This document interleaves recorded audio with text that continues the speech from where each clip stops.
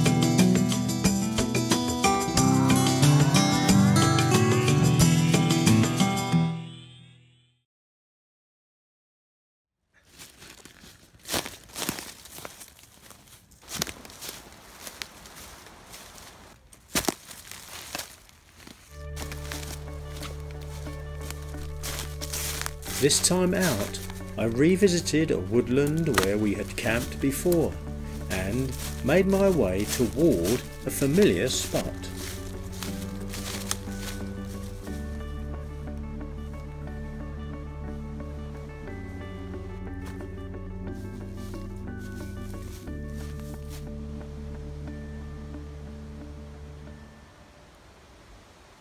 Now I've got to be just a little bit aware here, because this part of the woodland is a lot of beech. Although they are young beech, but I don't want to camp under those for obvious reasons. Well, might not be so obvious, but as we know, beech trees can just suddenly drop a limb without much warning. It's okay if you're awake and you're walking about, you'll hear it and dodge out the way, but I don't want to be asleep in my hammock. I'm going to use a hammock tonight, and get poleaxed by a dirty great big beech limb or branch. So, but this is an area which we call the 5 Corsicans, because there are 5 Corsican pines just in this area here. So if I camp in between these Corsican pines here, I should be fine. So, time to make camp.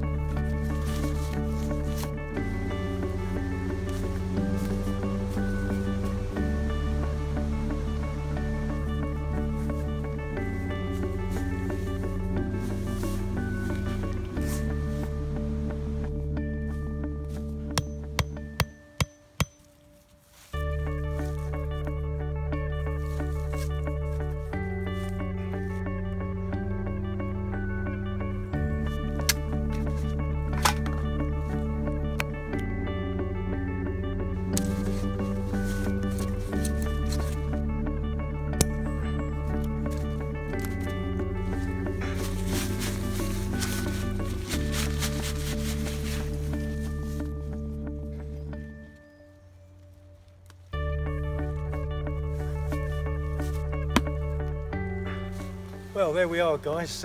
Camp's all set, ready to go. I'll give you a quick show around and show you the setup that I'm using this time.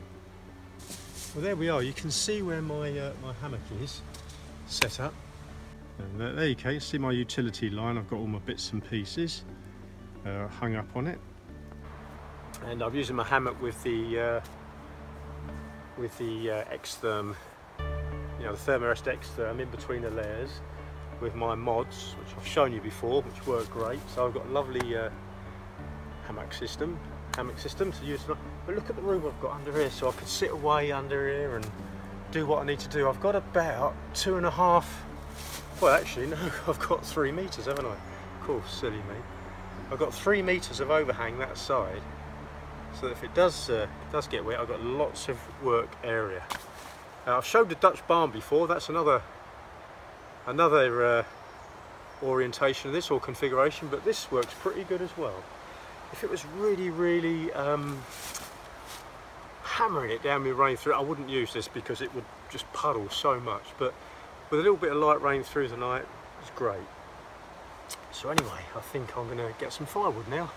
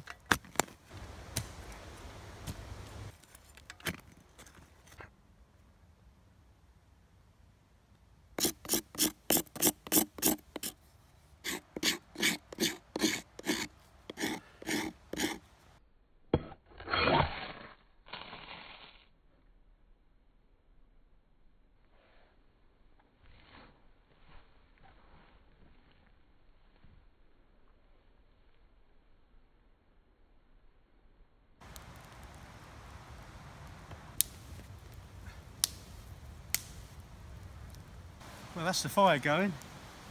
What I'll do now, I think I'll get some wood ready for my wood gasifier stove and get some food on, I think.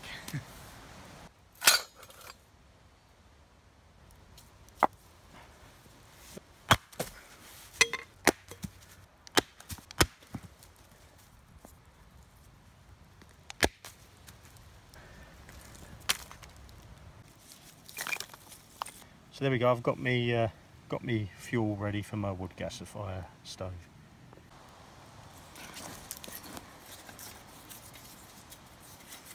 I tend to put these pieces of wood in vertically. It gets a little bit tight toward the end. I find that works best with these.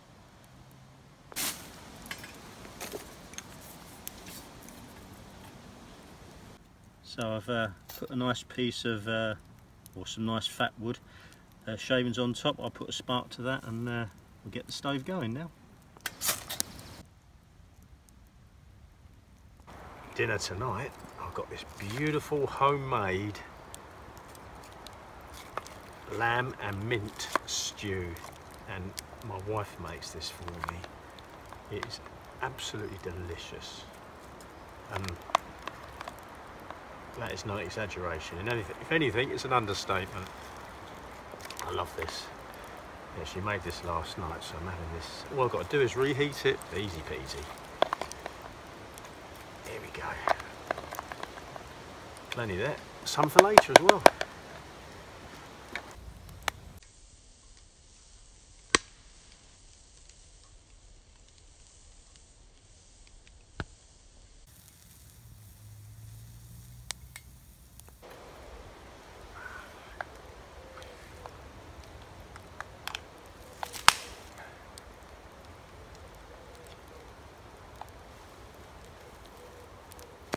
Well, I don't think it's overstating it to say that that's rather nice. And I'm going to kick back and enjoy this now, so I'll see you in a bit, guys.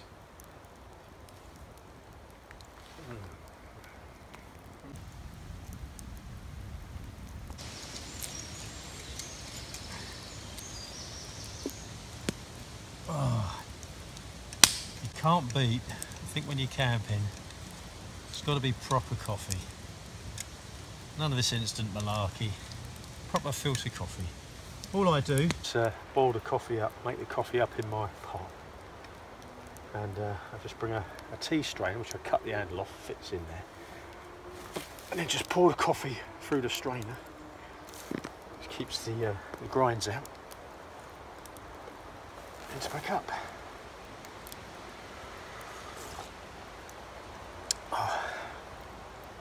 And that's got a wee dram of Highland Park, and that which is a single malt from the island of Orkney. Not that I'm an expert, I'm only just learning really. But it's a single malt from Orkney, and it's got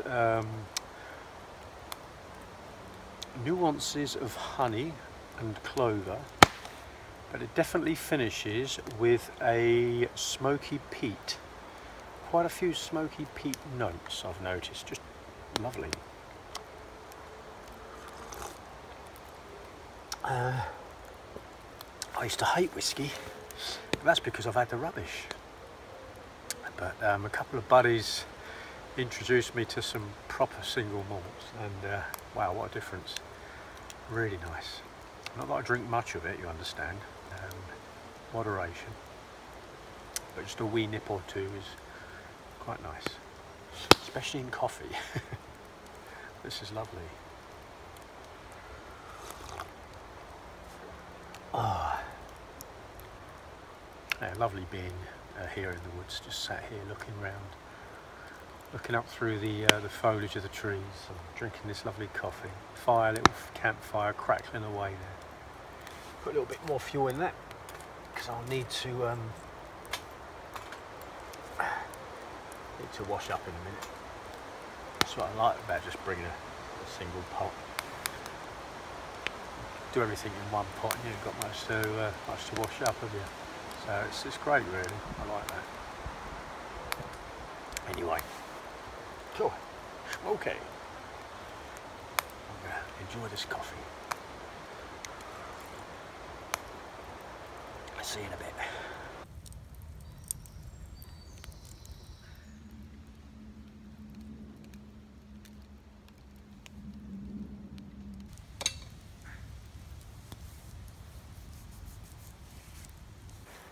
While I'm out, it's just one thing I'd like to say while it's on my mind. I recently won a 2,500 giveaway on Goonie Bushcraft. So I'd just like to say thanks very much, Jay. I really appreciate that. Yeah, I do. It's really nice of you. Appreciate your generosity, and that you didn't rig the competition. You could have sort of said, oh no, not him, and like edited it out and not done it honestly. But no, I appreciate that, Jay. Thanks very much, and again, appreciate the shout out as well. So if you've not had a look at Jay on Goonie Bushcraft, it's a really nice channel, nice guy, seems a really nice guy, got a very pleasant manner about him, and he gets together with some buddies as well. I think they call him the Rat Pack. I think there's a guy called Paul Prepper Nomad, something like that. I think that's his name. Big beard. Talks like that. Good bushcrafter, and yeah, they seem a good laugh. So thanks again, Jay. I really appreciate it, mate. And anyway, like I say, I'm going to kick back now and just enjoy the evening. Well, darkness fell, and after a few hours reflecting by my cosy campfire, it was time to climb into my hammock for the night.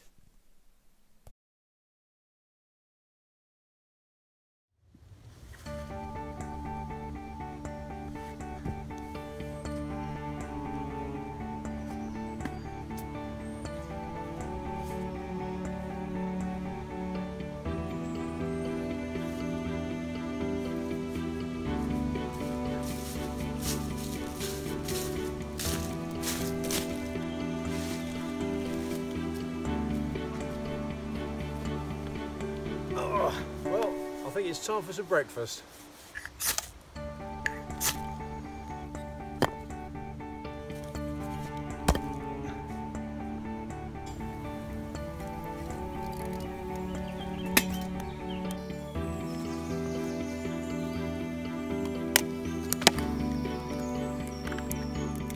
Couple of poached eggs.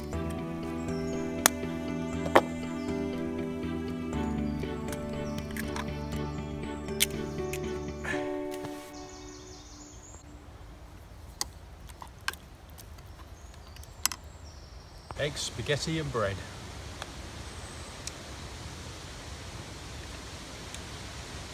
And cheese.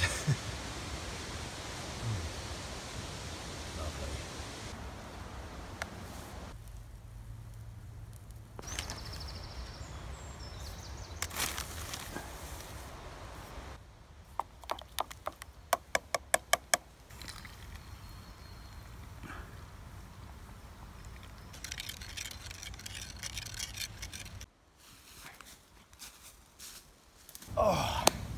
lovely breakfast.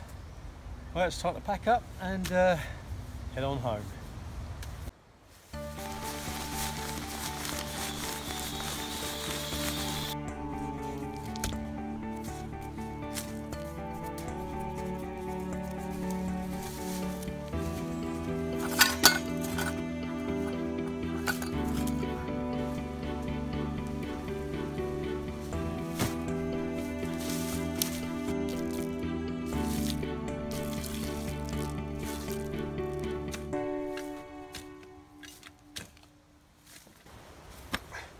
Okay, packed up and ready to go. Well, that's all for this time, folks. Thanks for joining me and take care. All being well, I'll see you in the next video. Bye for now.